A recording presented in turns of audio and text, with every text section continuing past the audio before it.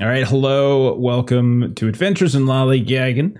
We are playing Werewolf tonight. We are continuing our Werewolf the Apocalypse campaign, Your Future Lies in Dust. As you can see, if you're watching this, we're down a couple Geru tonight, but they will be back. But we're starting up the next story nonetheless. We're going to do a little montage to see some of the aftermath of the first couple of sessions, and then we're going to move on to some new issues that are going to start popping up. We're also going to get a peek into the lives of some of these Geru and see what you all do, kind of, you know, when this shit's not hitting the fan, but since there's an apocalypse in the title of the game, I think the shit is just perennially or constantly hitting the fan, so maybe that doesn't exist. You just kind of scrape it off, and then like next thing you know, you come out and it's like back again. Just that's disgusting. What's wrong with you? Come on, I'm trying to. What are you doing? What are you doing? Okay, what we could do, there's only three of you, so we could do like, you know, quick, just remind us who you are, you know, tribe, auspice, etc., and then we'll dig in. So Kipser, what we got with Lou? Riel is a werewolf from somewhere else, but she is a private eye who works with her buddy, Riley Archer, and they got in some hot water. They mostly investigate blue-collar crimes, and at some point in time, Lou got shot for her investigation. Otherwise, she's got a friend named Calypso Circle, who is also one of the aged hippie spiritualists that we all hang out with all the time, as one does. And Lou is learning about the paranormal from this group. Nice. Yeah, we talked about beforehand that apparently Melissa's character, just a spoiler, also aged hippie. Is that right, Melissa?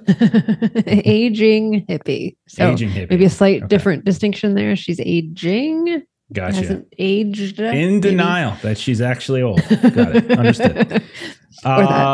While you're talking, tell us about your character, Melissa, as well. Oh, yes. Selena tribe, Bendis. You know.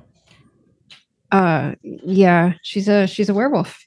Selena is that she is. She is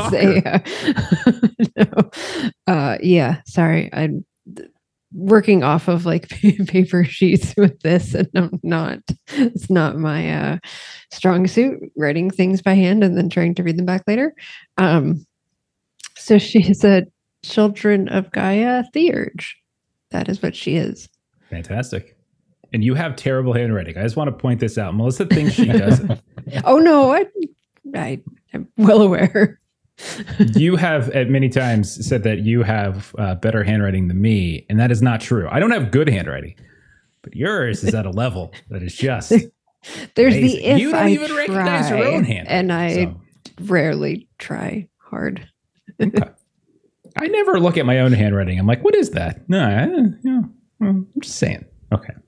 Finally, as we only have three tonight, we got Aaron. Aaron, tell us about Jacques.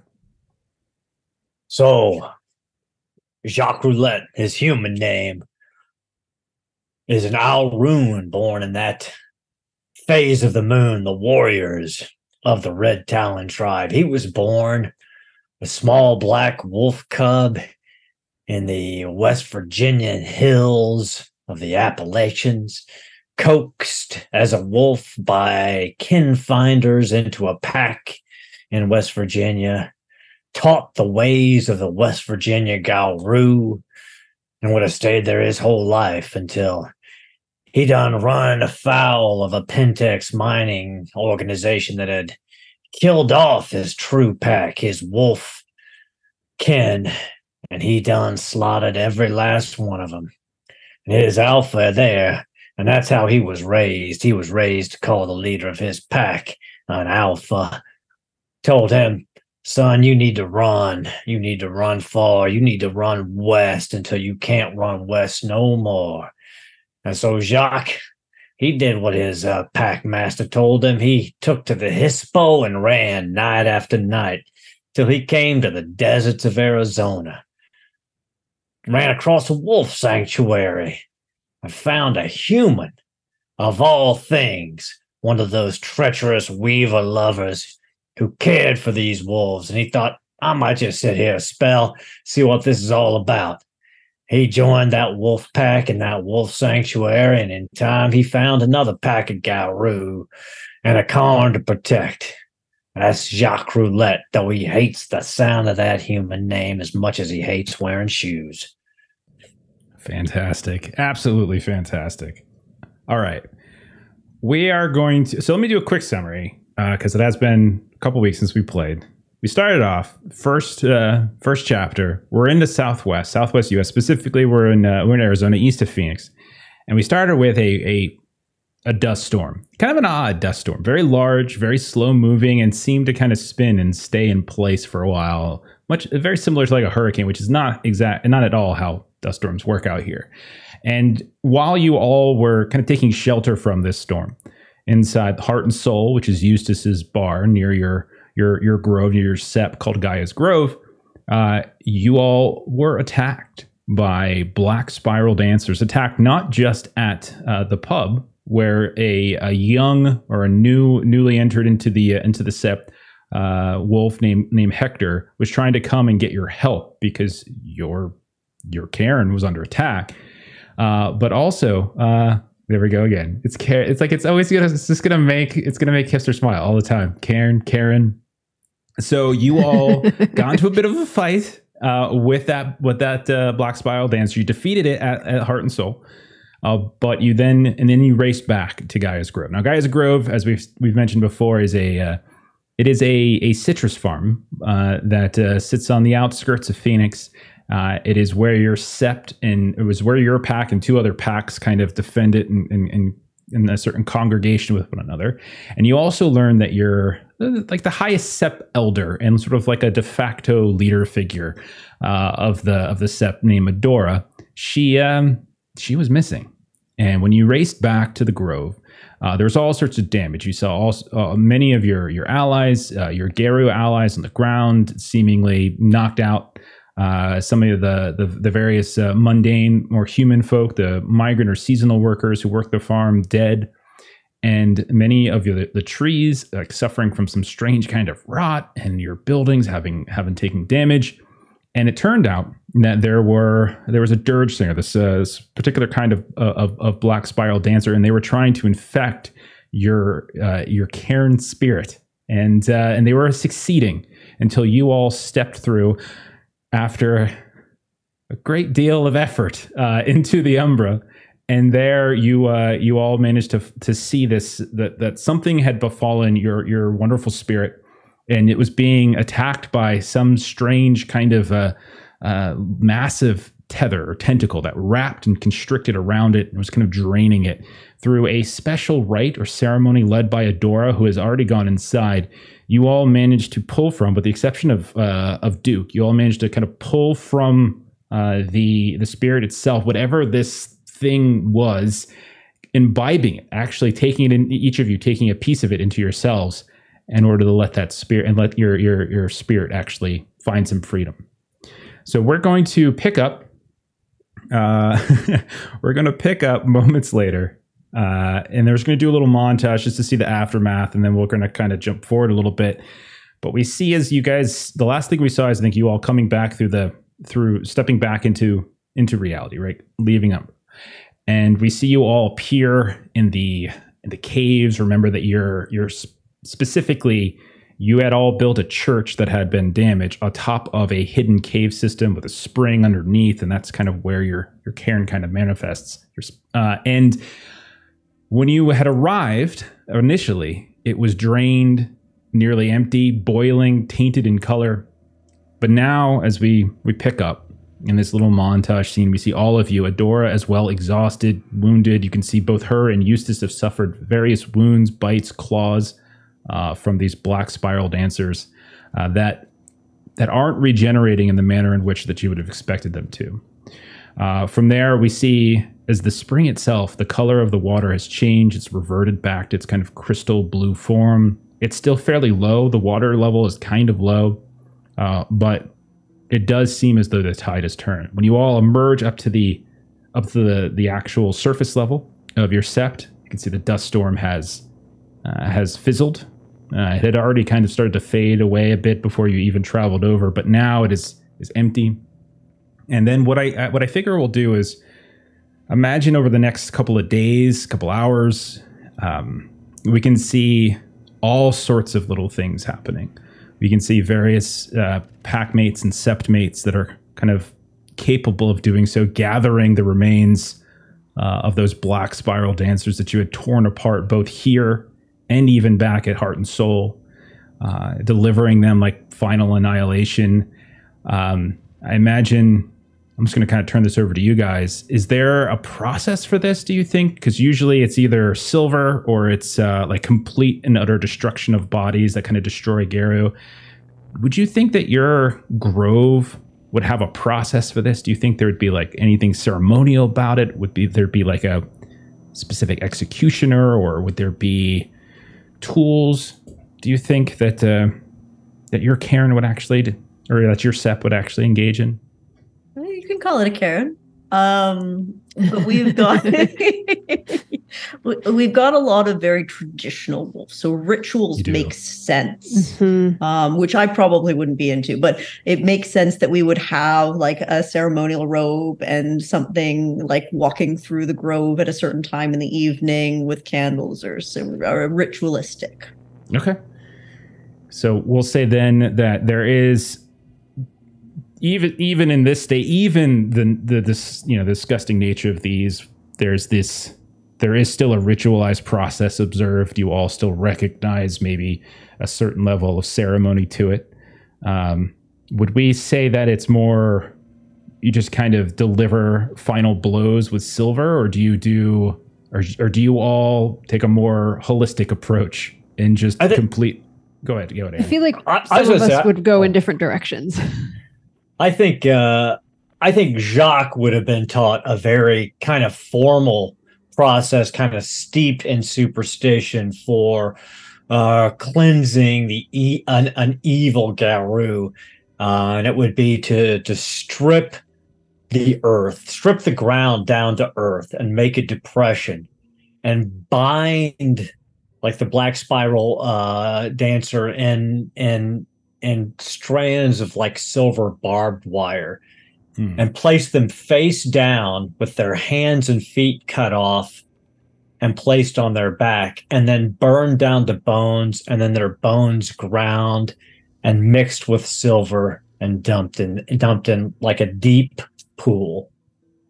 And so we could say that the grove, remember, that you have is so significantly large that there's probably certain chunks of it, there's certain sections of it that maybe are a little bit more wilderness, like haven't yet been developed. And maybe we dedicate this particular portion to some of these ceremonial processes.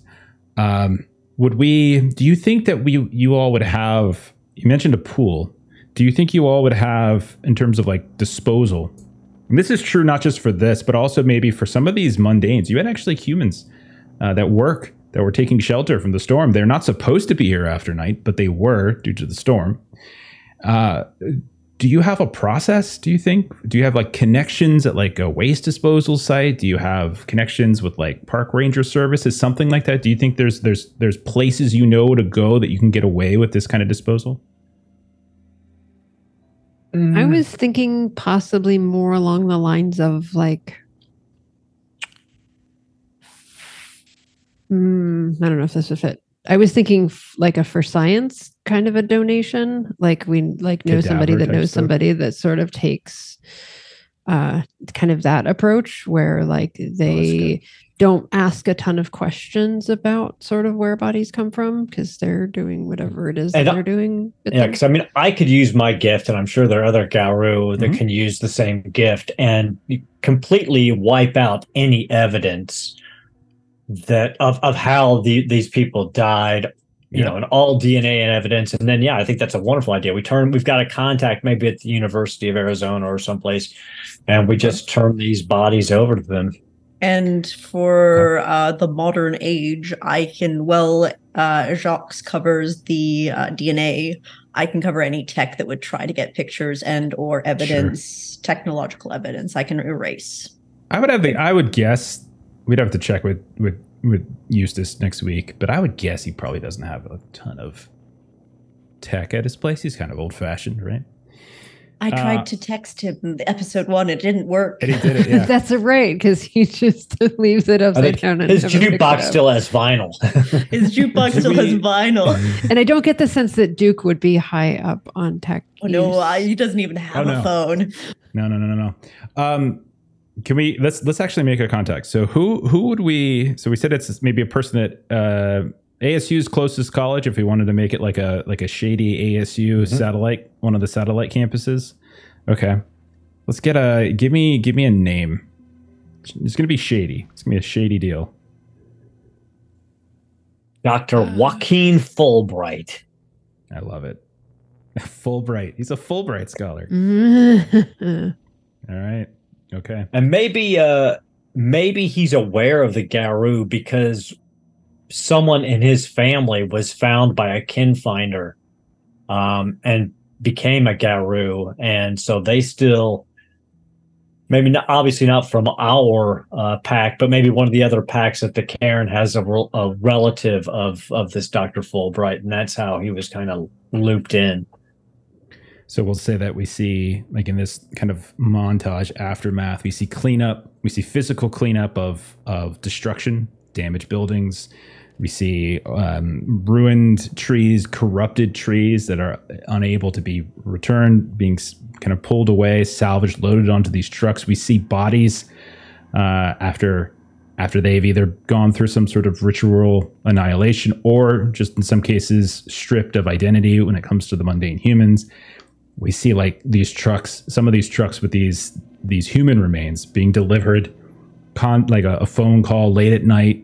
We see like a back loading area behind a life science building somewhere in like an ASU East campus, over by trying to think of where the East campus was. I think that's where the Boeing stuff used to be, but we'll say that we kind of see like this kind of clandestine exchange happen as like a large truck. Maybe Jacques gets out, maybe a few others, and we just see these bags or these covered figures, maybe these tins, whatever it might be, can be being rolled in to like this. That Jacques would get into a car at all. That's fair. That's fair. He doesn't like to. He does when it's expedient. He has no idea how to drive and never will, but he will ride in them. But you always notice he's very white knuckled. He's like, this is wrong. This is no way for a wolf to move. My driving is fine. It's all good. He starts to salivate a little bit like a dog does when it's starting to feel car sick. We could have like either like a truck or an El Camino so that Jacques can always like be in the back. El Camino, for sure. We definitely have an El Camino. We should have set this in like 1977 or something like that. Like that's what it feels like. Yeah, probably. When you all were young. Okay. So we could do a flashback to the 70s. That's true. So we continue over the course, like the aftermath. And again, people start healing. Eventually, the regeneration block that those wounds had, we even see Eustace like kind of coalescing. We see others as well. And over the next several days, like the grove visibly changes. Like we can see that there have been entire rows of orange trees that were felled, or rows that were intentionally uprooted because some sort of canker, some sort of sickness started festering and shifting through them, and there was like this concern that it might spread if not dealt with. This lingering bit. It also becomes clear, like Adora kind of goes into she's spending much of her time in the caverns below. There's a concern that the spirit is kind of pulled away a bit and is kind of being more reserved, isn't necessarily letting as much of herself into the community as before. The waters haven't fully returned to their normal levels. They have risen, they're clear. The lusciousness of the trees is dimmed somewhat. And there's definitely a few days, a week or so, of there's a little concern. Like that, you can tell the power, the quality of the cairn has certainly diminished somewhat, but not been depleted in its entirety. Now, in this time, we'll also see that Duke probably keeps a bit of a distance from you all as well, I think, as he was the only one not to take into himself whatever that thing was inside the Umbra. and he leaves. He leaves this, and he also leaves you all like this cryptic message, handwritten, something about dubious topography and a retired academic somewhere up north. Eustace is dealing with the fallout of some issues at Heart and Soul. There was some damage that's being repaired, but there were also, it turns out, a missing drifter that apparently the head count never quite added up when you kind of check your patrons. People remember seeing him, but then the window cracked and crashed and things went crazy. They got chased into the bathroom and they haven't quite been able to locate them. And he's not in trouble. His own law enforcement contact, Deputy Quinn, is kind of giving him cover, but he's nonetheless kind of dealing with it. And so then I'll just turn to you all. Like, what do you think you all are doing over the next week as these projects, as the repairs begin and all this kind of starts happening? What is everyone doing? Like, what does life look like in the interim? So we'll start with Lou. So having survived this and imbued some of this darkness, Lou actually goes back to their apartment. It's not part of the Karen. She actually maintains one outside, where she has a son named Lucas. He's about 14 years old. And she kind of like, together, they decide to go on a hike on some weekends when he's not in school. She's not there very often, so they spend some time when they can together, and break into some abandoned buildings so he can take photographs. Enjoys his hobbies. Definitely didn't learn it from me. And then maybe we just the trail happens to walk by one of the compounds for one of the corporate people, and I also get some pictures. And we have an enjoyable camping weekend out in the woods for enjoying nature for a bit. Okay. All right. So you get away. After a few days, it does feel that there is a sense of normalcy that somewhat returns to the Sept, and you do see people starting to venture out. No one ever leaves the Sept unguarded completely, but there's like a rotation, and so it kind of opens up time for you to go spend with your family. What about Jacques? What does Jacques do in like this week-long interim or interlude? Jacques would spend his days split between working at the Sept and working at the Wolf Sanctuary.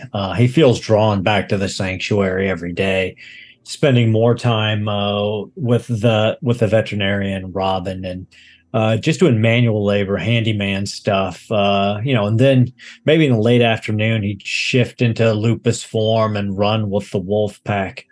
But at night, at least a couple of nights, he'd run into the city of Phoenix, into Central City, and you'd see this large black wolf running down an alleyway, and he would stop, and there'd be a beautiful feral-looking woman, and she'd reach down and pet him, and then she would shift into a wolf, and the two of them would begin to hunt gangsters through Central City, always making sure to find some of the worst and tear their throats out.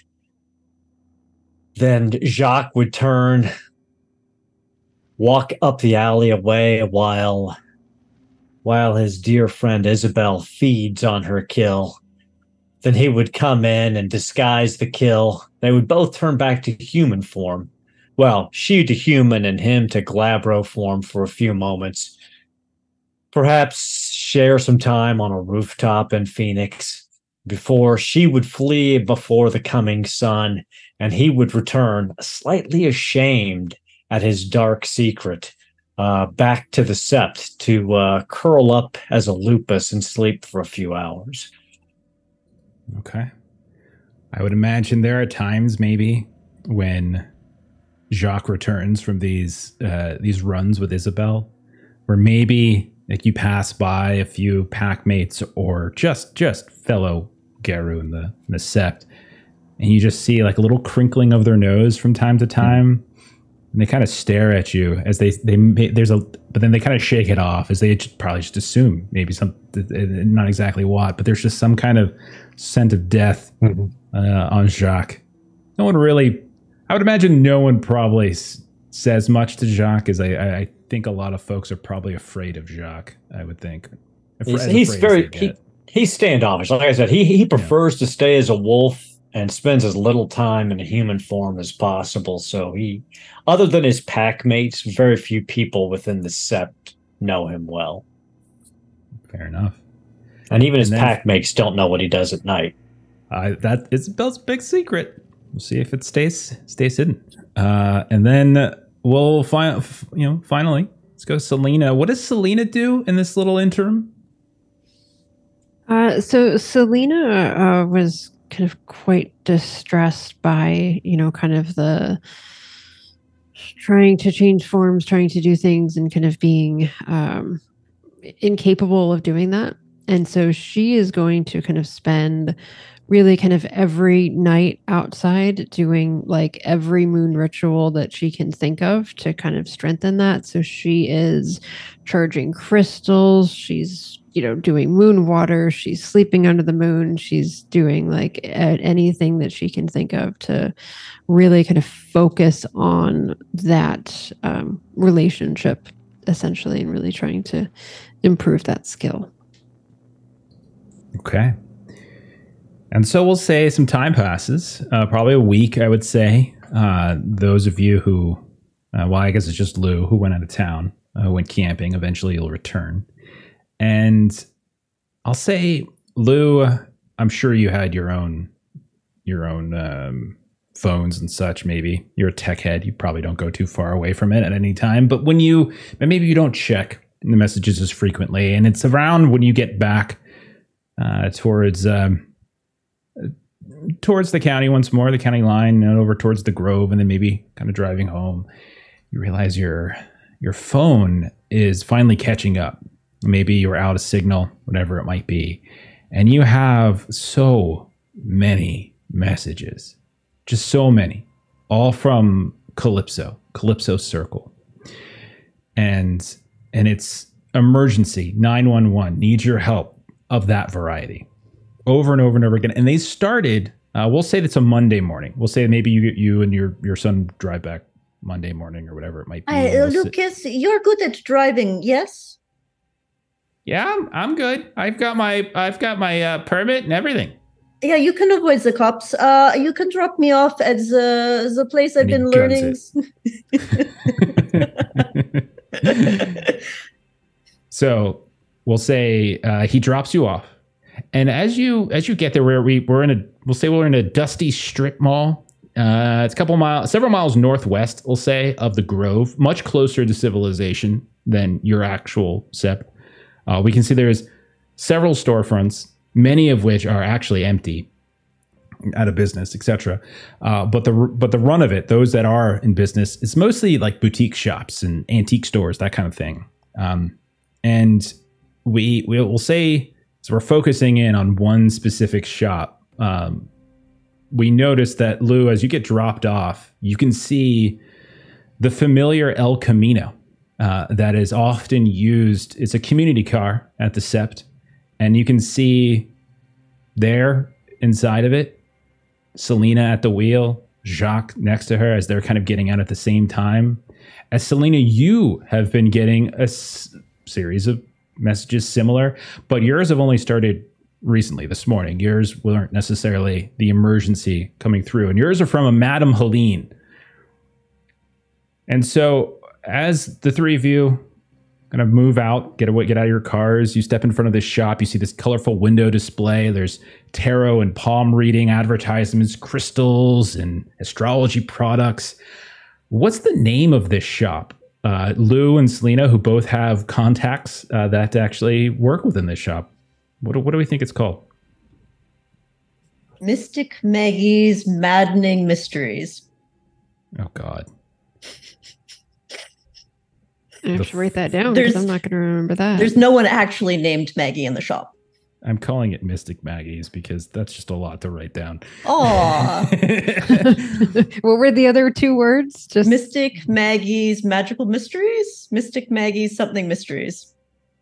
I totally remember what I just said. So we'll say In scene now, montage over, the three of you standing out in front of this. Lou, you have text messages. Selena, you have messages. There's never really detail in these messages. Jacques, I'm assuming Selena would have contacted you.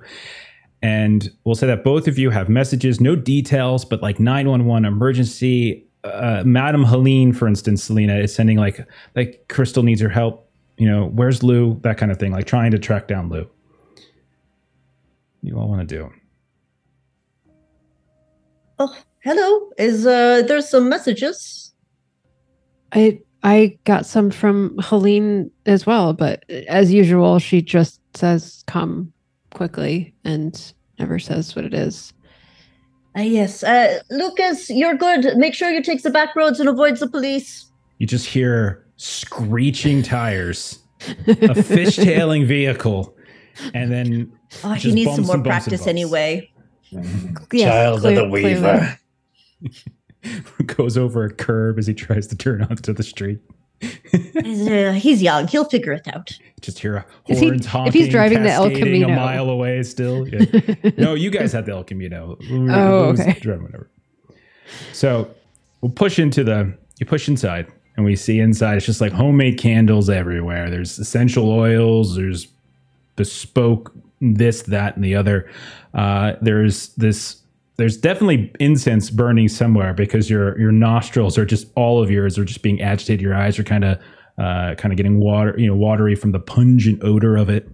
You can see that there are familiar faces. So you can see that behind the store, like behind the counter, when you first walk in, we see Madame Helene in her 60s or so, hunched over as she usually is, but she's got this perfect face, a face that looks like somebody 30 years younger. It's certainly cosmetically and pharmaceutically probably amplified in some way, but she is there, kind of hunched over, straight hair. She kind of comes in and she sees Selena. Her eyes kind of light up, and standing a few feet next to her, or I should say sitting a few feet next to her by the window, reading a book with a big cup of tea, still steeping. We see another woman also in her 60s. Her arms are bared all the way up to her shoulders. It's almost like a muscle shirt because it's displaying these large flower tattoos up and down her arm. And she looks at you all, and there's a sense of disappointment. You all would know her has blossomed. You know that she has a bit of an eye for Eustace. And when she sees the three of you walk in, knowing that you're often with Eustace, her eyes light up. But then when the door closes and Eustace isn't, she kind of shifts back down again with a little bit of sadness. And finally, Madame turns to you like, "Where have you been? We have been trying to call you for...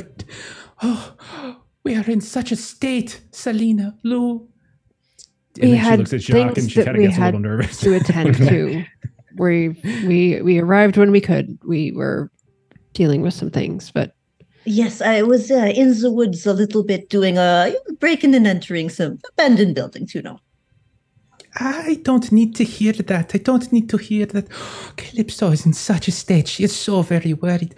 Blossom, take the register. And she like looks up and then looks around the store. There's like no one in here, and she kind of just shrugs. And then Madame Helene starts like bringing you all to the back. And she's like, she has been worried for days. His sister is missing. She's missing. And she pushes open a door, and you can see like a little kind of employee area in the back / office. There's like a bathroom nearby, and you can see there's Calypso on a very plush, colorful couch in this sort of area back here. She's got this curly, clearly dyed blonde hair, loose, colorful clothing. Her eyes are just hanging down, a bunch of sadness, tiredness in it. And she looks up, she sees Lou, she hears Madame, and she's like, "Oh, it is about time. I was wondering when you are going to arrive. Oh, God, I need your help so much, so very much." Yes, hello, Calypso. Is I guess not good to see you if you're missing your sister. Yes. Oh, shit, it is a terrible thing. I think this is the voice I'm going to go with. This is Calypso. She's a smoker, yes, like me. So I light a cigarette. Here you go. She's Fire? got one of the cigarette holders, in fact, and very she good. holds it. She's like, I've Jacques- been waiting for you. Jacques snorts out heavily at the stench of the tobacco and spits on the floor and goes into a corner. He's such an odd one, that duck. Such an odd He's just duck wearing he is. he's wearing just cargo shorts. He's got a pair of Converse tied and hanging around his neck and a t-shirt in his left hand. So Madame Lean lingers. Calypso. She pats the couch next to her, and she's like motioning you, Lou, to sit down. Yes, of course. Let me. What is it that we would like to do today? I would like you to find what happened to my sister. She's gone missing. Do you not read the news? Any of you? Have you not heard the... I don't read I was much. a bit in an investigation over the weekend with my son. You have not heard of what has transpired. No, Tu but dois please tell us. m'excuser. She reaches and she gets an iPad, but it's not like a new iPad. It's several generations old iPad. And so when she flips it open, it takes a little while to kick in. What she eventually shows you is she shows you a Arizona Republic article, big newspaper in the Valley. And it shows an article that is basically, the headline is something in the neighborhood of people go missing from North Phoenix restaurant. And as you start reading, Lou, and occasionally Calypso is like looking over your shoulder and like kind of pointing to this, like, oh, you can skip that. Look, this right here. But all these details are important if we're doing an investigation. So what the gist of it is that at a diner called the Black Canyon Diner north of Phoenix, everybody and just went missing. Signs of blood and gore everywhere throughout the diner, like just blood, skin, tissue, but not enough skin to make positive identification of a body. But there were about 24 people, patrons, employees. One of those employees was Calypso's sister, Tara. And it happened early morning, breakfast, sun was out, bright as day, and when later on people kind of tried to go into the restaurant, there were no bodies, nothing. And it's like this crazy mystery that apparently is still being investigated, and it just happened within the last like 48, 72 hours or so. This is very merde. Jacques, I know you do not read, so here is the summary that I am now telling you. I can read. I don't read much. Weaver lover. Well, you're okay. There's no need to insult now. Merde is okay. So Lou will sort of start sort of pacing back and forth, a cigarette between her fingers, and goes, okay, so we need to find out, Jacques, you probably have the best nose. Maybe we can find the trails there. Leave the police to me. I can tell them we're under investigations for our own private personal reasons. Look like that. Look. And you can see that it's just like local, like there's basically a note. FBI field office consulting on the investigation. Oh, because it's such a strange, the circumstances surrounding it are so strange. Now, the diner itself, it's a little bit north of Phoenix. It's about 45 minutes from here or so, kind of northwest of here. It's a little north of Phoenix, off a highway. It's not a major city, but it is along a major highway, and so it's essentially the highway you would take to kind of go up to like Sedona and Flagstaff and all those. And there are other kind of shops and other things around. So it's not like in the middle of complete and utter nowhere. But it is, it is kind of not the most, the most populated area in the world. But Calypso's like, my sister, I spoke with her the night before. We were going to meet up later that evening after her shift. She was on for breakfast and she was on for lunch, and then we're going out, us and Helene and Blossom. We're going to go watch a movie together. Very excited. Okay, don't worry, ma chérie. We will, sorry, let me think. We will do, yes, I know. Don't do the French. But we can see about investigating locations. Selena, maybe you have some crystals for seeing things better? Oh, we will definitely get what we can. Is there any... Have you heard rumors of, was there someone there? Like, is there any explanation that's sort of floating around as to who could have been there, who could have done this, or why this might have happened there? No, there is nothing. We just know that people say serial killer. Serial killer. What kind of serial killer goes into a restaurant in broad daylight and murders 20 plus people? Fair number of them, but they usually do it more than once. But not all at the same time. That's why we thought it.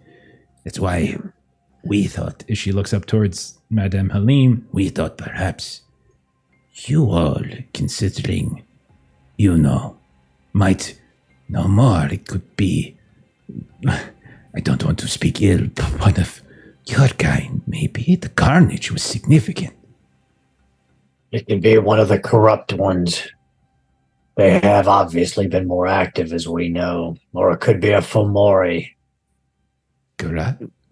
But and she's like confused because like she knows she's in the know. She like as you said, she's not just a mundane. She knows, but probably the specifics of it is a little bit. She's probably more of like maybe more like a ghost. Actually, she might even know Fomori because she might be like a spirit. She might know more about the spirit worlds and things like that, considering what she does. But you can see that she probably hasn't slept like in a day or more, and she's just got her hands shaking from caffeine off to the side. But we thought perhaps it was a vampire, but there is just so much blood, it makes no sense. Why would you waste it? Yeah, the leeches wouldn't operate a day anyway. They would have sent ghouls and taken them elsewhere to feed. They're much more subtle. Do you think that my sister has been taken by ghouls to be fed on by vampires? Is what has happened to you? Could very much have happened easily. Lou will grab both of Calypso's hands in her hands and go, "It's okay, Calypso. We will start our investigation. Jacques will go wait outside for a moment." And Jacques looks at Lou. He's like, "No, I won't." Okay, well. And so Selena will sort of step in front of Jacques so that Jacques can kind of only see Selena, and just say, so I think at this point we would want to kind of calm everyone down and let them feel better that we're going to take this over and we're going to solve this for them. And so she's sort of making eye contact directly at Jacques, like, we're going to make everyone feel a little calmer that we've got this and we're going to solve this. Oh, we'll solve it. We can't afford to let any corruption fester within the city. Yes. The Green Mother must be protected. Yes. And so Selena will kind of go over. I would imagine that Jacques and Madame Helene have had chats before. And so like Selena will just sort of look over at Helene and just sort of that look of like, we're going to do everything we can. Well, we've had some incursions ourselves recently, so we have some suspicions and we'll do what we need to do. And she'll kind of give her a bit of an embrace, kind of just trying to reassure her. Okay. Yes, we will do our best, so you can relax. We'll figure out at least what happened. And then she looks over towards Jacques. I'm going to say Calypso does, before Jacques pulled away. If you don't find my sister alive, please promise me you will rip limb from limb whatever thing hurt her. Yes. And Selena will He look gets back close to Jacques. and he sniffs her. Pack friend. If your sister's life has been taken, I will shred the bodies and souls of whoever did it. Yes, yes, yes. Yes, he's very good at that. So we will at Wild, least get crazy revengeance. eyes kicks in. She smells like cigarettes and desperation. And, but yeah. Okay. What would you like to do then? Jacques turns to Selena and Lou. Are we gonna drive out there? Yes, we That have would be to the drive, fastest way to yes. get there. So Jacques drops his cargo shorts, says, "Please take my clothes," and shifts into his lupus form so he can ride in the back of the El Camino. Yes, thank you. Okay. I feel like we just have like a fanny pack or something that they're ready just to like Yeah. stuff Just small backpack. his clothes in. Jacques' go bag.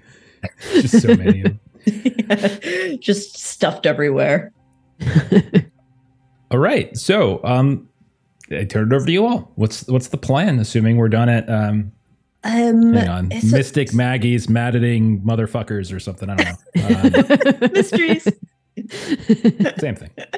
Magical mysteries. Magical mysteries, maddening mysteries, something. Same thing. MMMM. So, Selena, if you can navigate, I will take the car and drive. And Jacques, you can try not to vomit in the back. Thank you. All right. He growls a little in his throat, but jumps in the back. Selena, it's not hard to find. Like, it's very easy. There's no issues, whatever. No roll or anything like that necessary. You Straight shot, basically follow the signs. you just take the 17 north. Like, you head west a bit and you take this Highway 17 north until you start seeing the signs for Black Canyon. Not many. There's only like maybe 2 exits, one of which seems to go to these kind of like this commercial sort of way station. Not so much a way station. That's a misleading statement. Just a series of shops and things like that, including the diner, gas station, a couple other things like that. There's the basic things you would see off a highway. And then there's another one a little bit further north that's not really commercial. It's just maybe people, ranch owners, environmental folk kind of going around. So there's really only the one exit to get off. Plus, it's not hard to find because there is a colossal number of official law enforcement vehicles that still seem to be situated here. Mostly, you notice like there's local law enforcement, but you do see some like some nondescript kind of vehicles that you can tell.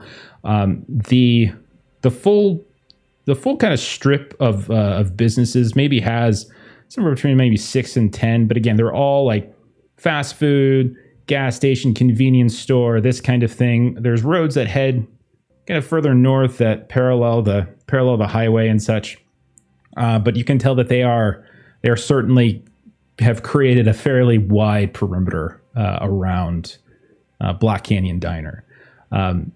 It's not a chain restaurant. It's not anything grandiose. It doesn't look. It's very unassuming in its presentation, almost old-timey in a way, kind of a throwback. As you drive north, it's just like Phoenix from 20, 30 years ago and not like modern, which is, a little bit more like a mall. During the drive, Lou, were you planning on doing something since you were asking Selena to drive here? I think Lou was driving and I was navigating. Oh, I'm sorry. I got it backwards. Okay. All right. So then Selena has 0 drive. I have drive. You can still I drive took that a car. skill. You can drive a car with 0. It's just a question of you can't do, fancy stuff or necessarily drive in like a high stakes situation, or you make a roll. We'll see. What do you guys want to do? What's the idea here? And Selena, in the glove box, I believe you will find some of the PI badges, so we can maybe get through. We'll get them around our necks. I made a fake one for you. And she kind of looks at it and this is good. Like, when did you take that picture? I don't remember when you took that picture. Well, you see, and you remember Lou coming into Mystic Maggie's had a camera with a telescopic lens on it for reasons. You think maybe she probably snapped a picture at some point with that thing? How dare in the middle of a reading The lighting was perfect. It looked just like an office. Oh, okay. Well, good, means to an end and all that. Oh, he's just gonna love having to throw this chain around his neck, isn't he? Oh, he can remain as he'll be our wolf dog companion, like Scooby-Doo. And Selena just sort of looks back to see which form Jacques is in and is like, okay, good plan. So when we arrive, I kind of want to look for the, on the edges, so the people that look like nosy neighbor types. Okay. That's what I kind of want to look for when we get there. So there's other businesses, and those businesses haven't been shut down. It's really just this lot that has the diner on it. Nearby businesses, things like I said, gas station, convenience store. Looks like there's we'll call it a Burger King. That do seem to have people that are looking. It doesn't have a kind of a static crowd. It this crime has happened a couple days ago. Like, you guys are kind of coming to it a little late, but there are people who kind of pull in, or like you can tell, like there's a backup at the drive-through as people are kind of rubbernecking and trying to figure out what's going on and things like that. Every now and then, maybe somebody like walks up and looks, but there's not really like a lingering crowd anymore. But there's definitely other places that you can go and talk to folks that might have seen something. There does appear to be a what's it called? A uniform officer that does appear to be kind of making sure certain folks kind of come and go. They do seem to be actively. It's like late Monday morning, so there does still seem to be there seems to be something going on. Like, it looks like they're doing something here currently, but you can definitely tell that there is an officer like right around like the kind of crime scene tape, that sort of thing. And you can see through some of the windows and such, there's a handful of people on the inside as well. With that, then, what do you want to do? So Lou will park close by, and so I will go talk to the officer. Just look confident and like you belong there. And as far as anybody knows, Jacques is a cadaver dog. Imagining that the El Camino sort of has like the window that you can kind of slide in the middle. And so Selena will kind of put her head out the window like, yes, we will need our dog to come with us, and making sure that Jacques is in the right form. Jacques in his wolf form. He just looks at you, cocks his head, gives that little low growl in his throat that signifies, I'm not stupid. Okay. So you hop out of the El Camino with a wolf. And he paws at the bag to remind everyone that there's a collar and a leash in there for just this disguise. Okay. Along this disguise, the wolves are pretty big. Okay. We also have the little vest that goes over the German shepherds for the police outfits. So Lou starts to pull that. He's like, Jacques is an emotional support wolf. Oh my goodness. Just a little writing on the vest. Poor Jacques. Please don't pet me. I'm working. Gosh. So so walk me through your approach here as you come up to the crime scene entrance. You see the figure there. She's kind of staring you down as you walk up, very stern look on her face, kind of curious. So what does it look like? As I know, like, what are you guys wearing identification? And what is this identification of? Can you walk me through that? Yes. Hello, officer. I am with the Lost Cause PI investigation for one of the missing individuals has hired me to take a look at the crime scene for them. And we've got our cadaver dog here to actually find some evidence that maybe you overlooked. You can see she's just kind of waiting. You're saying one of the missing people hired you? So No, that the doesn't really relative make sense. of the missing person. The This isn't- family. Sure. Am I saying the right? Family. Yes. Which So we're going in. family is that? Well, that's not quite how this works. What family hired you? And As the Circle family, she was the ones that missing was the waitress here. and you can see she pulls out a little. She's got like a little sheet there, and she kind of nods to herself. Okay. Well, this is an active crime scene, and we're not currently letting non. Yes, but see, I have the correct documentation for this section of being allowed to go in now. Thank you. While this little debate's going on, Jacques does his shoulder roll and slips his lead and just kind of trots inside. And he's sniffing. He's just smelling. He's like, he's trying to peck. He's trying to, he's trying to get a little. Lou will kind of do a behind the back hand signal for Selena to do the same. Jacques, Yeah, so Selena's inhuman is in her Hamid form, right? Yeah. Okay. Yeah. So Jacques, go ahead and roll a stealth dex test. I'll say, go ahead and roll stealth dex test. Now you're doing this like right in front of her. He's not trying to really be too stealthy. More like he's a dog, and he's just being a dog. Okay. Okay. Stealth and dex. Dex is 3. Stealth is also 3, and I've got 2 rage dice. 10 and a 10 and a 9. So that's 5 successes.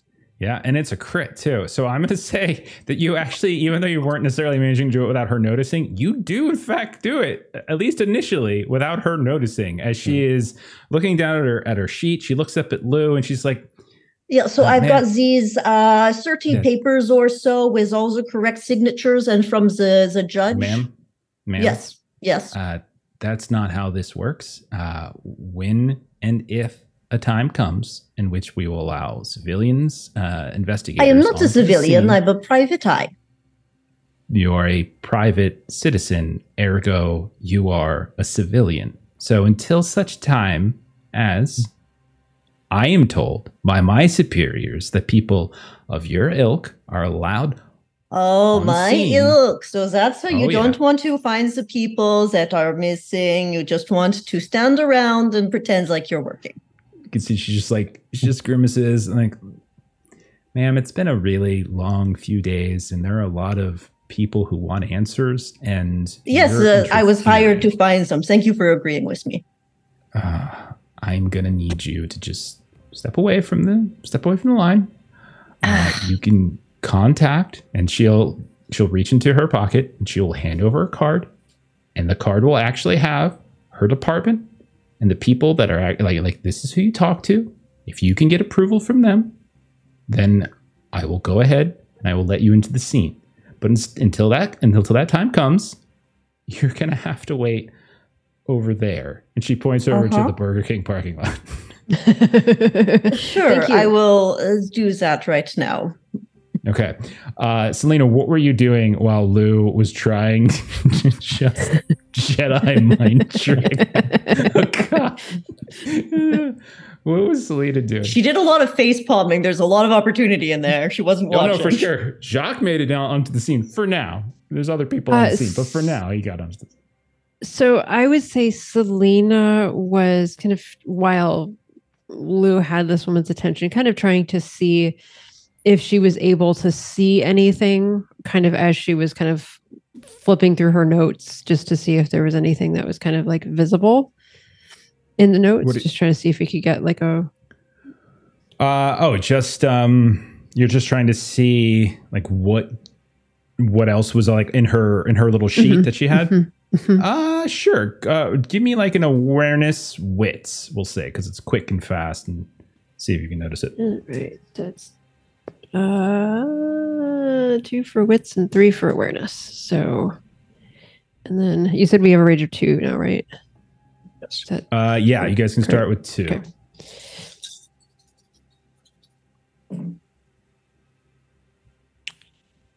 Oh, wow. That's one success. I would like to spend a willpower and reroll 3 of them. Yeah, good.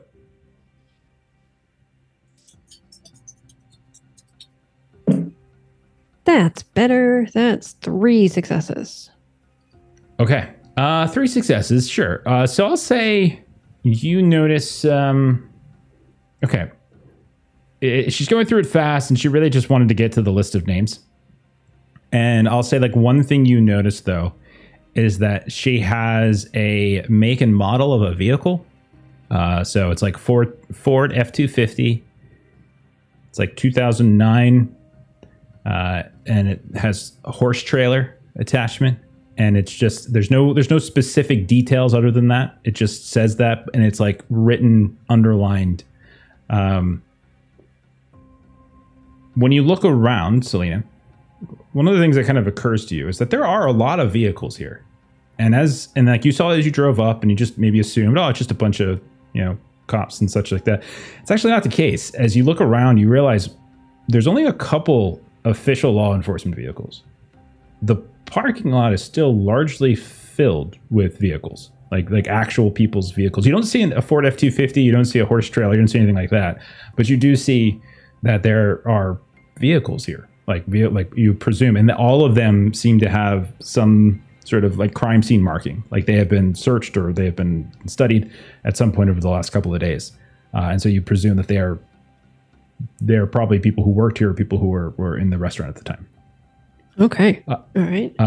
Meanwhile, Jacques, you managed to slip into and past this officer. There's nobody currently outside the diner between the tape and where the diner entrance actually is. It does seem there's a handful of people inside. What would Jacques want to do while he has a few moments of free time?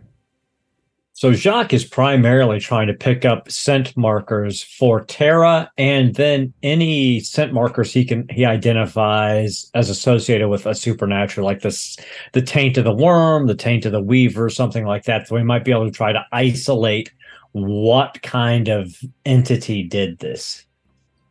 Okay. All right. So I'm going to probably make this like a tiered success. The more successes you get, the more information you might get. We'll call this, and since you're specifically trying to sniff, we'll say survival, and maybe like a wits. Okay. Yeah, let's do that.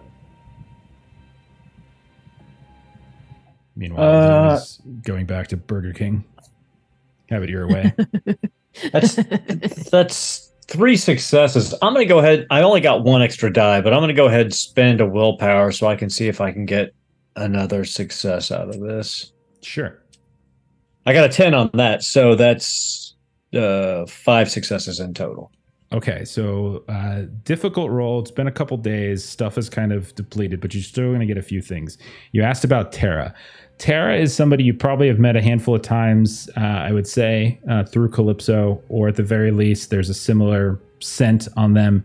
And you do pick it up, and while it definitely seems like there's a heavier scent coming from inside the diner, you do sense it out here. And it does, where you kind of lose it, though, is at this empty side of the parking lot, kind of this dirt area, where there's just like this big empty space. And you can see that there's a handful of like those little evidence cones and things like that are, kind of placed around what looks like tire marks and trailer marks and stuff like that. But that is where it seems to have stopped. 5 successes. The other thing, if you're, I'll say this, you certainly get a whiff of some kind of corruption in the air. It is overwhelming, actually, in that it seems to sort of overload your senses to a degree, and maybe you even, like dogs sometimes do, kind of just start sneezing almost like rapidly over and over again and almost violently, as you're feeling something very familiar. Definitely the taint of the worm, but as you start thinking about the weaver specifically, and you did spend some time around those spiders on the inside of the umbra that were kind of crawling around that strange tumorous growth, that was encasing your Karen spirit. There's a little of that too. Like you feel like there's this intertwining of things in some way. And it's to the point where it's like you're sneezing and you're sneezing and you're sneezing. And I will say that it's probably that sneezing that catches the attention of this officer who looks over and is like, what? Hey, get out of here. Hey, Detective Peru. I'm going to activate Gremlins. So if she tries to call with her radio, it is not going to work. She's not. She's literally avoiding it. And you haven't seen her use her radio at all, actually. Gremlins, can you describe what that looks like when you actually tap into it? Sure. So Gremlins is a charisma glory test, and it causes technology to malfunction in an area. So essentially invisible to everybody else, but like tiny little gray-green gremlins rise from the ground and just stick their hands in everything. What does it look like? I would say to sort of like to anyone looking at Lou when she tries to trigger this or implement this task, like, is there a device that she uses as a way of kind of creating it? Like, what does it look like? So she would probably, this is a charisma, so she and glory. Ooh, that's a good question.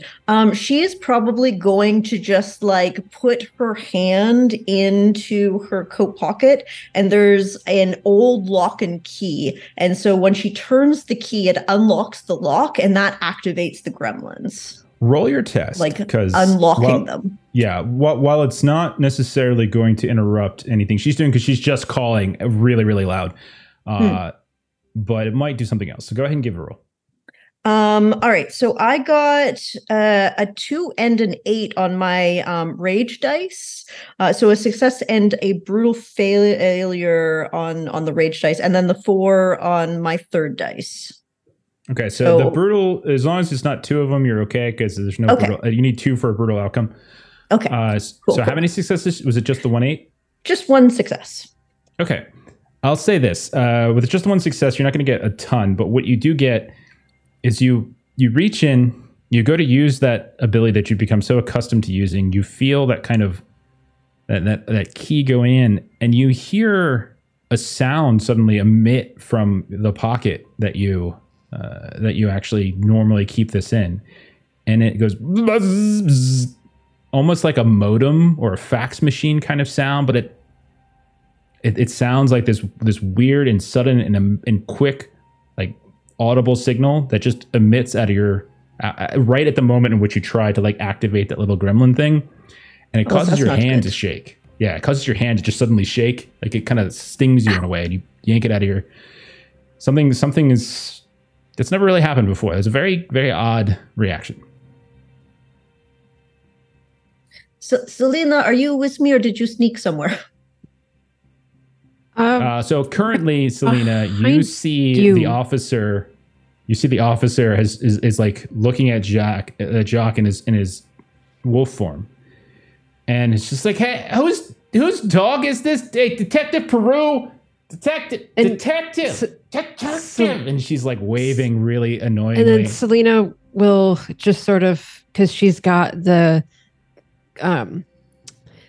like the harness and the leash, and she'll just sort of look down and be like, oh goodness, and she'll just sort of make a big show of like that she has all of the contraptions to go with this, and be like, I'm going, and she just kind of like spins her long skirts around and kind of goes shuffling in. Wait, Selena, before, quickly, the magic failed. I couldn't call my gremlins. Just be careful. And now go get Jacques as you were. And Selena's like turning around and then turning around and then turning around. It's okay. Just like keep up the act. Guy comes out of the diner. He's got rolled up sleeves. He's got a tie on. He's got kind of dark khaki pants. You can see that he's got like a combed over hair. It's not like fade, but he's probably middle age. He's like, what? What do you want? It's a dog. You can handle it. Go get out of here. get these people out of here. You have one job. Can you please do it? And he looks extremely stressed as he's watching this.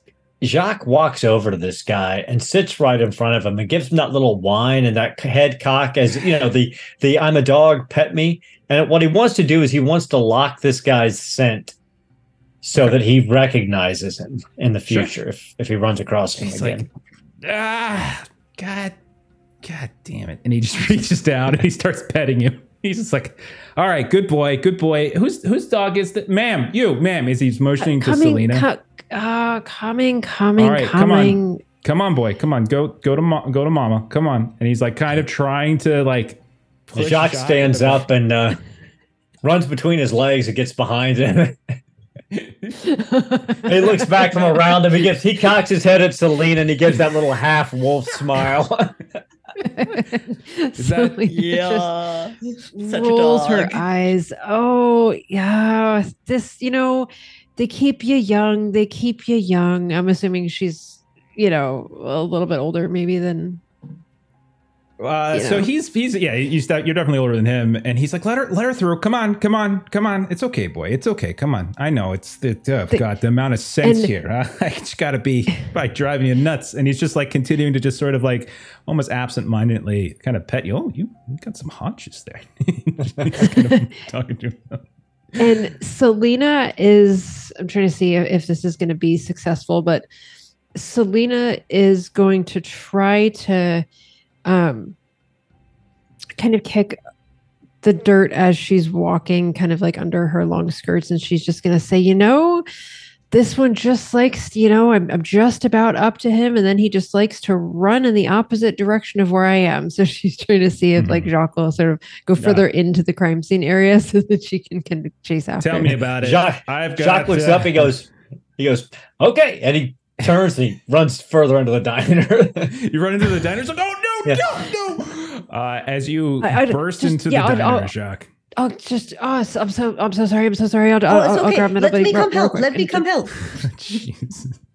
Jacques, you look inside, and it is again a very modest diner. There's nothing super fancy, very old school. Tons of booths. You can see it's basically just booths with and then like all along like either side as you come in. There's a scattering few tables on the wings that kind of recede back into like these different sections, maybe old school, smoking, non-smoking. You see there's a big counter in the middle, kitchen off the other side, and the usual accoutrements that you would see of a diner, coffee maker, etc., etc. It is a war zone in here. Like there is just blood stains everywhere. Like you can see stools, you can see floor, like this the shiny linoleum that like it's still peeking through here and there where the blood didn't necessarily cover it, but mostly there's like blood everywhere. There's dozens of different prints left and right. It's like impossible. Like there's just so many different like boot prints, footprints, handprints, like everything kind of smudges together into this big smorgasbord. He's looking specifically for damage. He's looking for like claw strikes, bite marks, anything that might help him identify the size or type of being that did this, if it's something supernatural that uses those kinds of attacks. Okay, let's do an awareness, because this is going to be fast. As the people inside the diners, many of whom have those like little stuff on their feet, they're kind of covering what they're doing. They come racing over towards you. All of them like no, and then Peru's chasing after you. You're going to get like a quick look before like you're essentially surrounded at the front door. So let's do awareness wits, I think, is what we're going for. And again, the higher you do, the better information. I want to take a picture of this. I got 2 10s, a 9, and an 8. So 6 successes and a 4. Okay. So you were looking specifically for damage, for claws and stuff like that. I can tell you with great certainty, there are absolutely no claw marks that you can see anywhere. Nowhere. There's damage. There's what looks like more blunt damage, like something like you can see the countertop, you can see like the stools. It looks more like it took like a baseball bat or something like that, something more of a blunt edge to it.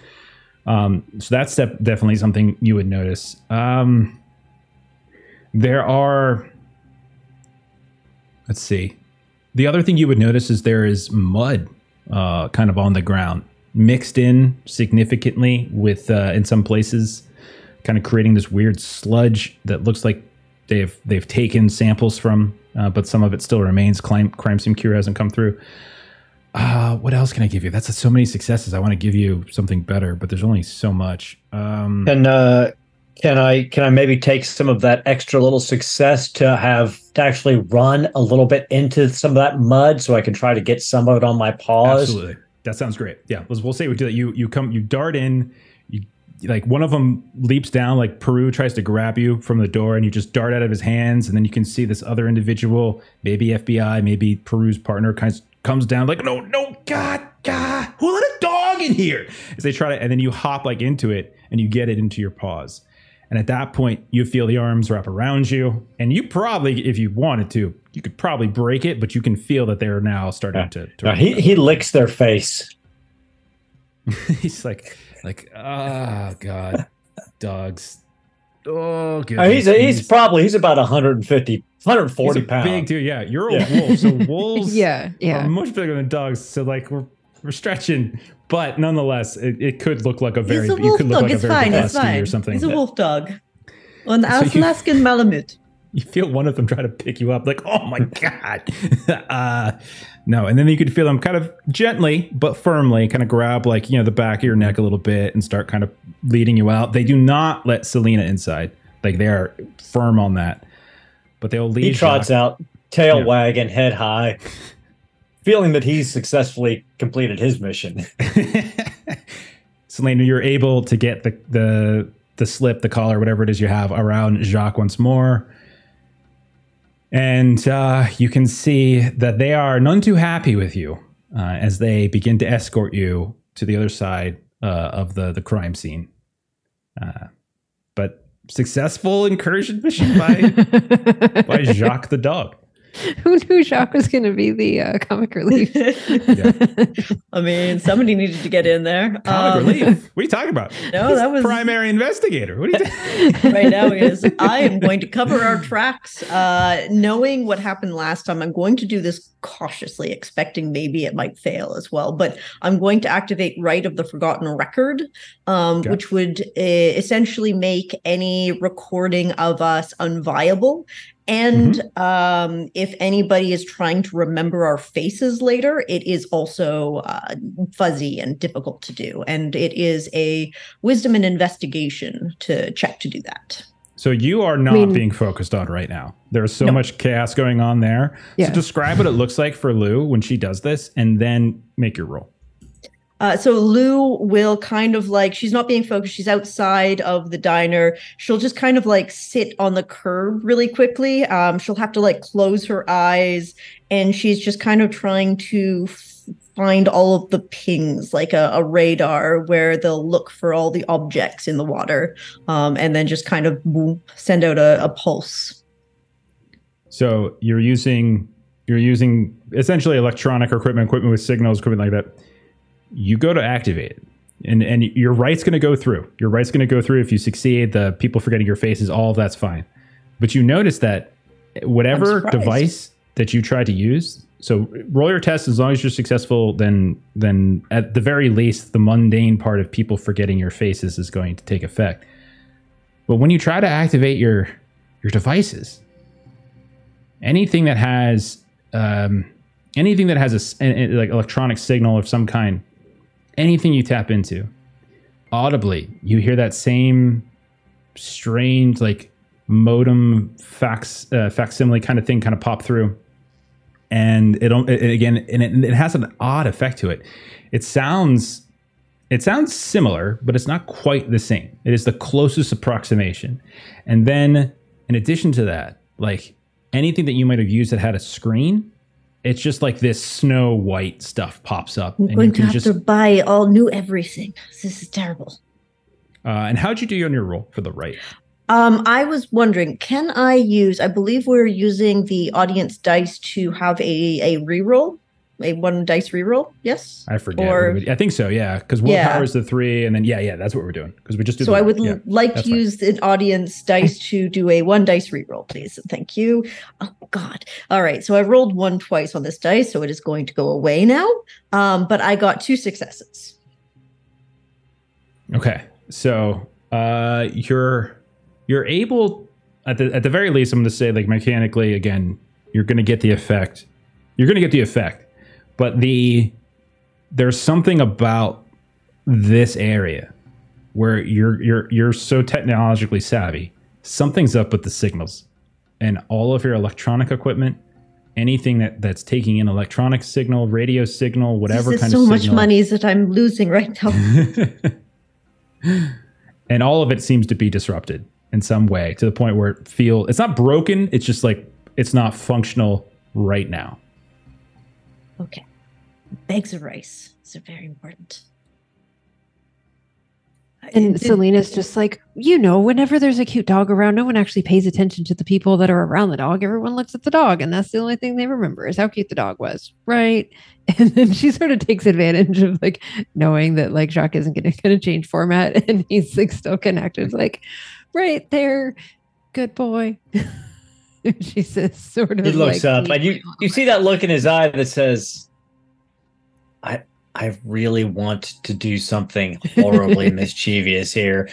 But instead, he's focusing on keeping the paw that was in the mud up. So he's sort of limping, like he's got like he maybe stepped on something in there, a piece of glass or something. And that way he's telegraphing to Selena and Lou that he's got something on his paw that we need to pay attention to. Once you're kind of outside, Selena or Lou, one of like the officers start calling to you. Like, actually, I'm going to say they normally would try to get your contact information, who you are, question you. But for some reason, maybe they're just distracted. There's the cute puppy. Maybe it's Lou's right. Whatever it is, the thought just vacates their minds and they just kind of let you go. And they start arguing amongst themselves about whose fault it was that someone let a freaking dog into a crime scene where there's 20-something people who likely were murdered. And you guys get back to your El Camino in the Burger King parking lot. And I'll say that Selena probably has something. So she has some sort of like a Ziploc bag or something that she can, kind of flip over her hand and kind of wipe the bottom of your paw and then kind of flip it back closed again. Of course. I also have forensic science as my science. Oh, very nice. Good. Mm-hmm. If you could get into that crime scene, man. Then I know, right? Well, I was thinking I could sneak in the back, but then apparently there's quite a few people in there. Yeah.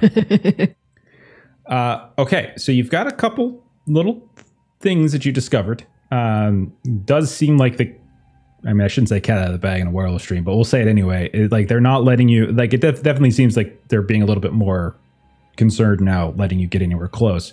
But you are, at the very least, you're in this parking lot. You got a handful of leads and notes and observations. Like, what's next for you guys? So Jacques, he would smell his paw because he wants to see if he can identify, like if he smelled where this dirt comes from before. He's been in this area for a while. Is it distinctive? I would say it's probably not. You would know. I mean, no roll, because I don't want to like. You probably wouldn't be able to zero it in too much, but it definitely has the smell of desert. As in, it's not neighborhood. It's not any of these suburbs that these people live and put their. This is actually from out in the wild. Like this is you smelled this smell. You felt this grain. It's the type of thing that you felt beneath your paws before. It probably doesn't have the specificity to like pinpoint it, but it's definitely desert. It's wilderness. Jacques jumps into the seat of the El Camino, and ducks down, and then shifts back into his naked human form. Selena, can I have my pants? Lou's got him. Here's your bag. Thanks, Lou. He slips into the shorts distastefully, and he's like, "Right, I caught Tara's scent. it smelled like she was taken outside the diner to that area over there. Maybe loaded into a vehicle of some sort or driven off, because that's where her scent ended. I picked up a horrible, very strong smell of corruption. It was worm and weaver intertwined together. When I got in, I got a quick look around. There were no claw marks or bite marks anywhere on the furniture or anywhere. It looked like blunt force trauma, like whatever came through there crushed things. But there was a lot of this mud around that you got off my paw, and it smells of deep desert. So it's not the same as the destruction that happened in Heart and Soul? No, there were no... I didn't pick up any scent of any black spiral dancers. There was no evidence of a werewolf in there. Whatever did this is obviously supernatural, but it's not a Garou. Well, it's if there was no fighting back, maybe some things that can charm that many people, some things that can. I mean, there was fighting back. The entire inside of the diner was an abattoir. There was blood and viscera everywhere. They were torn limb from limb. I don't know if they all died there, but if it was a one-way fight, I don't know that it was. All I can tell you is that there was no claws and no bites. I mean, humans fight back like sad little toddlers with their pathetic little fists, incapable of doing any real damage anyway. Well, yes, I suppose. We did hear that there was a horse trailer. So I got a glimpse when this one was being chastised about not being a real cop. I was able to take a peek at the notebook. Chastised? I think she was dressing you down pretty thoroughly. I don't think the English was there. Sure. So anyway, in her notebook, it was a 2009 pickup with a horse trailer. So Jacques, if you caught her scent going out to somewhere in the parking lot, maybe there was a horse trailer and that's where they loaded all the bodies up into. That would be an efficient way to move lots of bodies at once. That's true. That would make sense. Is there... While you guys are sitting here, I would say, Lou, there's one thing you notice. Let's say. Okay. You would notice this as you're looking around this little strip of, like kind I was going to go investigate the area that Jacques was mentioning anyway, but yes. There are security cams. Like you can see them. You can see them on Burger King. You can see them on the streetlights. You can see them. You can see traffic cams. That's a common thing in Arizona. Traffic cams, even in outskirt towns that aren't necessarily part of it. Like there's traffic cams everywhere. So there are security cams everywhere, including the diner. You could definitely tell. So there is that. But that is something I think Lou probably would have picked up on without even really having to roll for anything. Looking at my phone again, is it still white noise, crappy, not working, or are we far enough away from the diner that maybe things have started to come back online? Hold your phone out. You got no cellular, like there's no signal at all. Like there's nothing. There was no Wi-Fi signals when you kind of look for I do not like this area. Wi-Fi, anything like that. It's because you rely on the Weaver too much. The Weaver is fine, Jacques. It's let me see here. The Weaver is the death of the Green Mother. So here's a question. I've got an ability called Spider's Song, which allows me to, listening to the vibrations of the Weaver's web, the werewolf can eavesdrop on any kind of long distance verbal communication. If there's cameras, that wouldn't have mics in them, right? That's just video. Yeah, these are pure. Okay. Yeah, this is pure video. Okay, never mind. That was my idea. Okay. Lou, I don't know as much those phones and everything as you do, but might it be useful to see if you can kind of walk around the area and see kind of where the center of that seems to be? If it's like...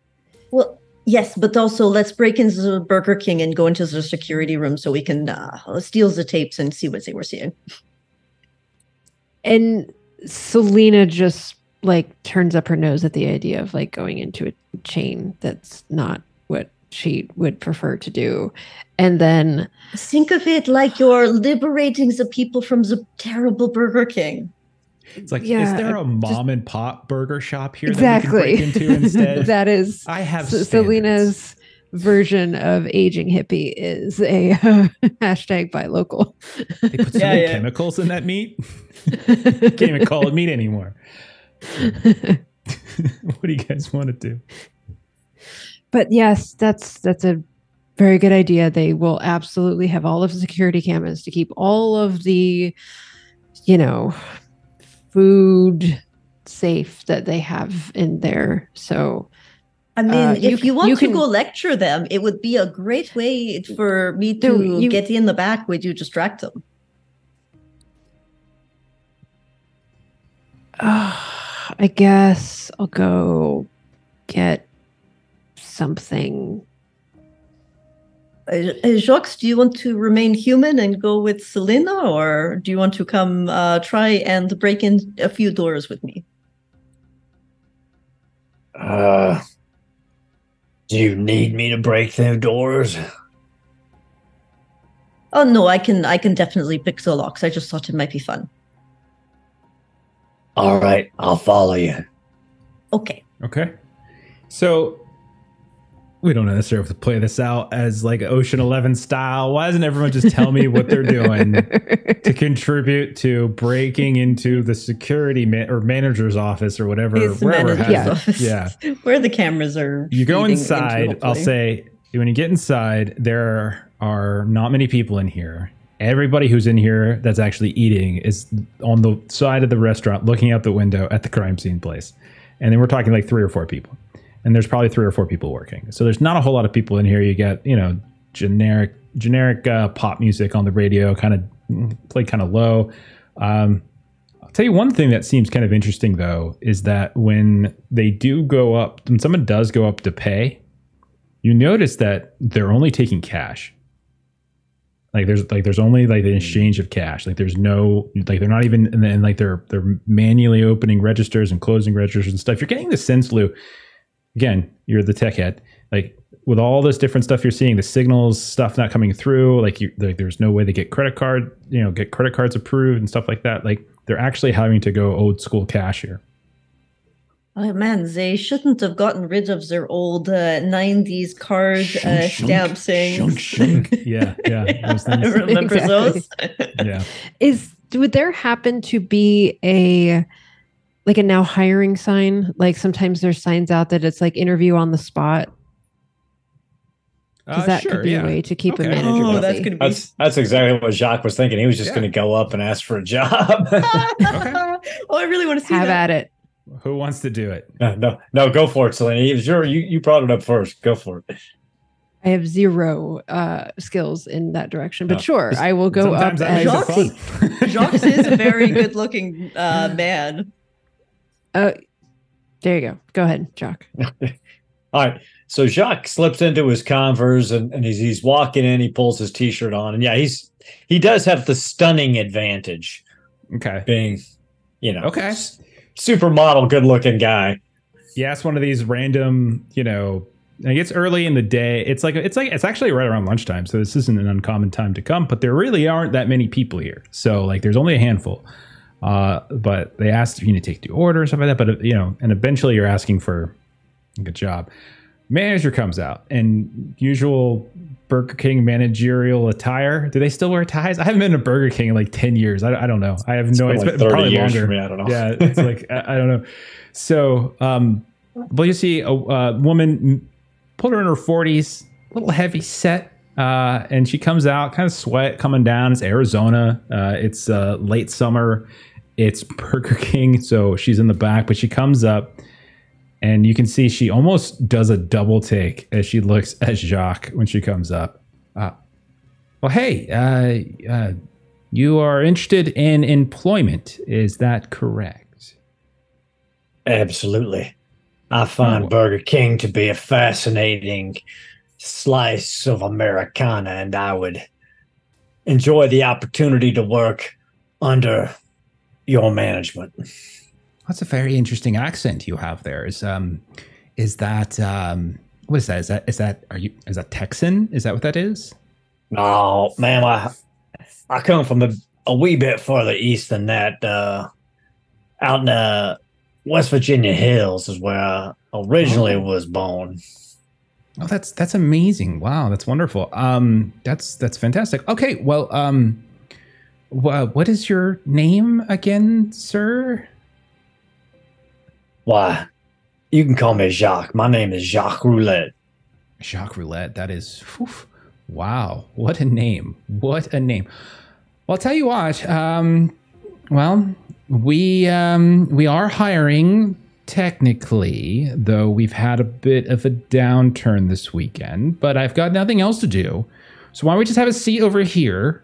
And let's just let me just oh geez, did you bring like a resume or anything? Do you have any experience teaching? Do you have any experience working in a restaurant? Sorry, I totally forgot what we were doing for a second. Real life came in. Miss, I must be completely honest with you. I have never worked in a restaurant before. I've done a bit of, I've done some veterinary technical assistance and the like, but I just like people, and I'd love the opportunity to help serve you. I suppose then that, that sounds, I mean, a veterinary technical assistance is a lot like probably, working here, a lot of high stress, dealing with animals. You probably deal with them when they're alive. Okay, so why don't, and so she like leads you over to a place to sit, and she kind of sits down. And he gives a look back to Lou and Selena like, I'm making the ultimate sacrifice here. So I appreciate you. Lou and Selena, then what are you two doing to help contribute to this? Selena, let's break in the back and get into the. We might need to take probably the VHS. There's no way this is like a modern setup, but we can take that off premises. There's no ways they've updated the technology in like 40 years. They have optical scanners that you have to get through to get into the manager's office. I do not believe that's what you get. DNA breath test. No. Okay. Jacques, you need to make a bigger sacrifice. Kiss her for her breath. Okay, so the two of you are trying to break in to the manager's office, we'll say. Okay. So just tell me what you're doing. I'll have you each do a roll. You'll get, we'll say, a bonus to your rolls because of Jacques being a distraction here for the manager. So what tactic are you taking? Give me a pool, basically. I have streetwise sleight of hand, so I would like to actually pick the locks if I can. That sounds great. We'll do that. Probably Dex, I would think. Probably if you're picking a lock, it's a mechanical lock, we'll say. Okay. So go ahead and give that a roll. Selena, how are you contributing to this? I've got Jack and Squat that goes to anything like this. I maybe just, I'm high awareness, so I'm clearly the lookout. Lookout. Okay. That works. Awareness, wits. Is it? Okay. Yeah. 4 successes from Lou. 4 successes. I was meant to break locks. Oh, for sure. Oh, you're breaking the lock? I thought you were picking. Breaking in the locks. The locks, they are no longer functioning. Just go Krinos form and rip the door off its hinges. The delirium will help. It'll be fine. Yeah, it'll be good. It'll be good. It's not like vampire with their masquerade nonsense. Okay. It just makes everybody forget. It's like the masquerade. Yeah, exactly. Sort of. Spending another willpower. Okay. You also can use these audience dice. Oh, yeah, could. Didn't. So 6, 7, 7, 10. 6, 7, 7, 10. That's another 4. That's like 8 successes. This is the smoothest operation that the two of you have ever done. No one is paying attention. Selena, you should help me break in some corporations more often. one of the workers like runs the register, some like 19-year-old kid or something out of high school but isn't in college or something like that, walks past you, goes outside to smoke a cigarette, doesn't even look up and doesn't care, and it's just outside smoking a cigarette. You can hear like the cackle of laughter of the manager talking to Jacques, and you can hear the sounds of her hair flapping down as she like runs it past beyond her ears. And you can hear everyone else just sort of looking outside, theorizing about what might have happened across the street. And Selena, you never have to worry about anything. At one point, you're getting ready maybe to like warn Lou of this guy, and he just walks like 2 feet in front of you, never once looks up, doesn't care. I mean, these are Burger King employees that really could care less about their... You guys each get 4 successes. 8 successes is way more than you needed. Like you really didn't need that many. But I'll take the willpower. So you get into the office, Lou, and you're probably like fiddling with the lock, like what the hell's going on? Why isn't this working? And then you realize, oh, it's open. And you just turn the handle and push the door up. And I was hoping for some more excitement than this. It is very much anything but exciting. As you break into the manager of a Burger King's office, you can see that there is an old school kind of grimy metal desk from like 1950 that's still sitting in here somehow. There's all these different papers scattered about. You see work schedules, etc. There's a little locker. There's a computer that doesn't appear to be on. There's a safe, very common. A couple other things here and there, bulletin boards, that kind of stuff. But I would say, Lou, not hard for you to do you just want to take the hard drives? Do you want to just take, what do you think? Yeah. The VHS, the hard drive, whatever cheap things that they have. Oh, there's no way they've updated from VHS. Come on now. No. They've got the VHS. We need to find a VHS player. It's going to be the biggest challenge. You know what? You had 4 successes. There is a random VHS player that's sitting here. That is mine now. And you took it. And then you also like reach in and you grab the hard drive. And then you leave. Hard drive. None the wiser. No one's even looking at you. Again, the guy comes back in from smoking a cigarette. Selena kind of just like looks up, hey, and just keeps going. Doesn't care. Lou, you come out of the room. Jacques, you're offered a job at Burger King. Doesn't care about like tax forms, nothing. Doesn't want anything. Just like, oh yeah, can you start, tomorrow? We could definitely use your help. Really class the joint up a bit. Jacques, you see like Lou giving you thumbs up from the window outside. I have to say, this has been the most enlightening interview that I have ever been on in my life. And I guarantee that if I'm ever to flip a burger, it will be here at your side starting tomorrow.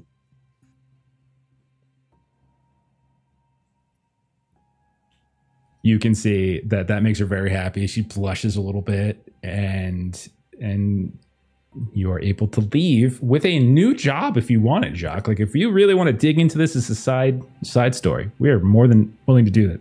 It's a long commute from your growth, but He stands up, walks out. As soon as he gets off, peels his shirt off, peels his Converse off, ties them around his neck, starts strolling over towards the El Camino. I'm imagining the manager is still kind of looking. watching you walk. She's looking out the window. Not a problem at all. You get into El Camino. I've got the goods. We're in. Let's go somewhere where we can see them. A VCR. She has a VCR for no reason. She's just carrying an old VCR. They definitely had VHS in there. Okay. Every human in there stank of fat and death. I'm never going into another place like that again. Jacques, you are so judgmental. Yeah. You really have got to just rein that in. Selena, but do you want to go eat burgers at Burger King? No, but that wasn't the point. Okay, so are we driving away from this little area? Yes, we are. We'll drive into the sunset with our goods. All right. So are you planning to go back and see what you can scrub off of this? Or are you going back to your Grove home? I think the Grove probably doesn't have very much technology. Oh no, they have normal stuff. Like it's not like it's not over abundance, but it is a business. It is a business, so they have what they need for that. then yeah, we would go back to the Karen. Okay, the Karen. Snuck it in there. I'll tell you what, Lou, roll a tech intelligence test. So we'll say the drive back is uneventful. Obviously, it's about an hour back to the Grove, to be honest, because there's like you guys were a little bit away from it already, from where you started being at what the hell was it called? Mystic Maggie's Maddening Emporium, something. It was all M's. Yeah, whatever. There's an M in it. M squared successes. Okay. So we'll say as you come back in, it's early afternoon by the time you get back. There's definitely work that's being done. You can see the gates are open, plenty of crews here, landscaping crews, farming crews, building crews. You can see there's construction workers that are rebuilding the church. The church took priority. There's others, they're trying to fix roofing panels, replace windows. Like there's definitely work being done, outside contractors, some that like it's not like random people that you just grabbed off of Yelp or not Yelp, off of like what's it called? What's that thing called? Like Angie's List or something.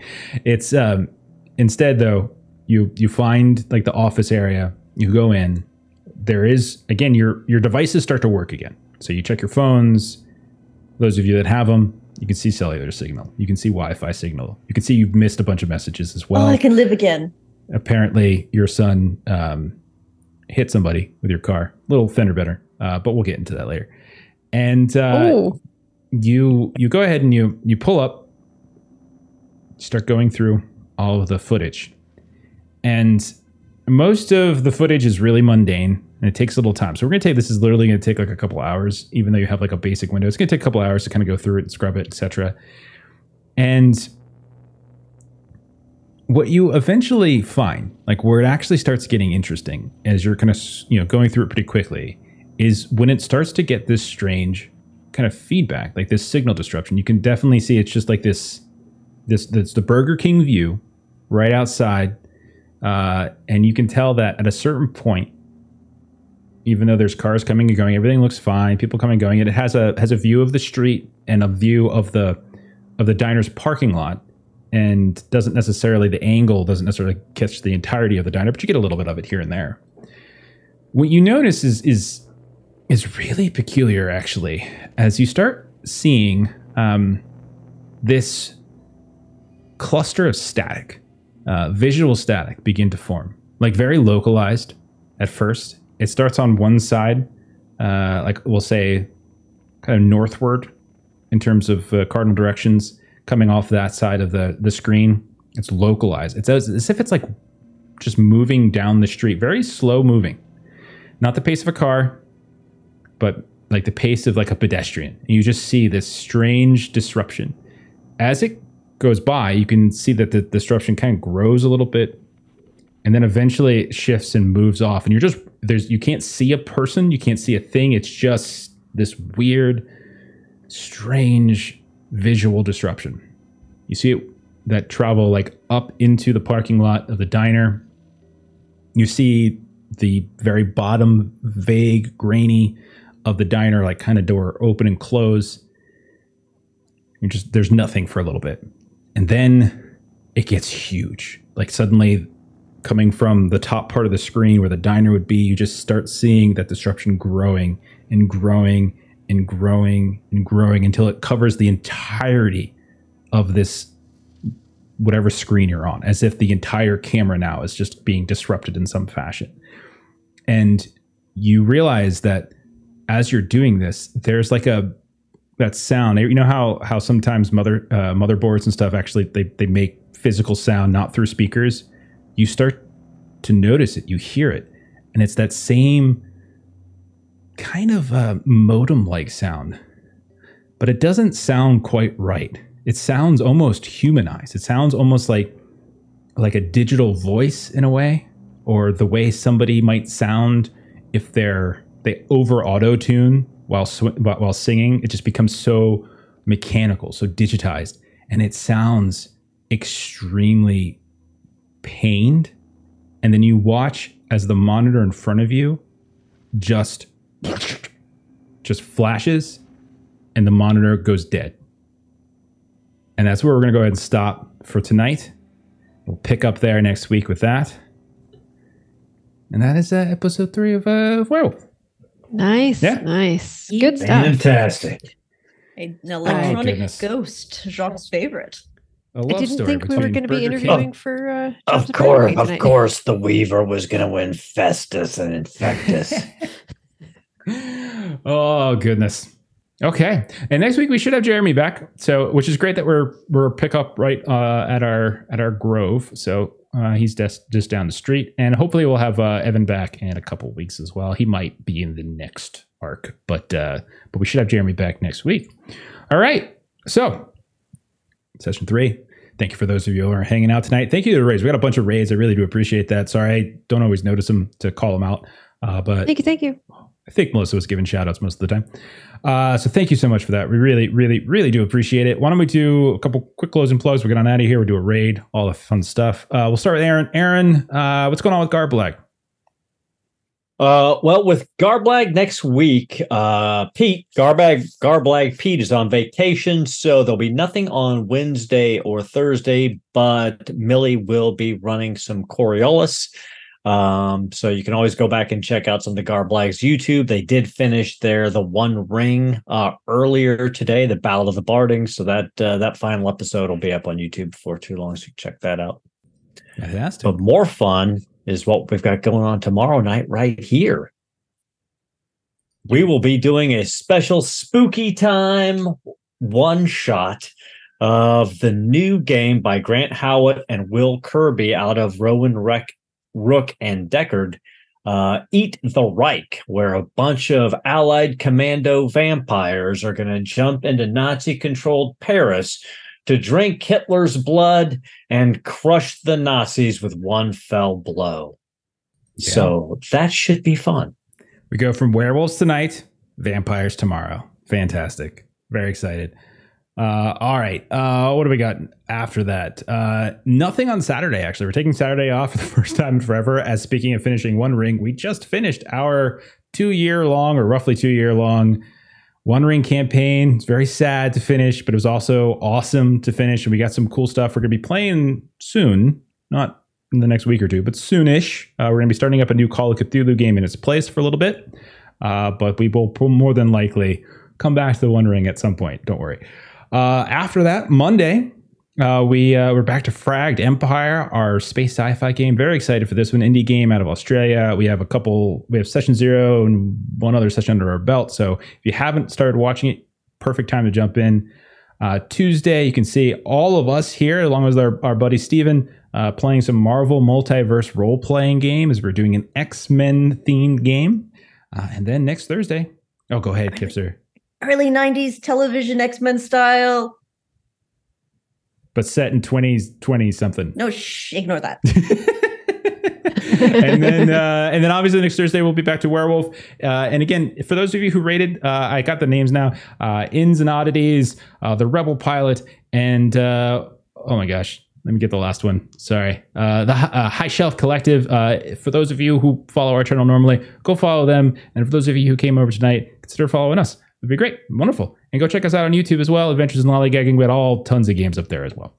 Have a great night, everybody. Thanks for hanging out. Thanks for all the fun. We're going to go ahead and raid. Who the hell are we going to raid? We're going to raid Happy Jack's RPG. So go ahead and follow that raid. Have a great rest of your night, and we'll see you tomorrow. Have a good night. Good night.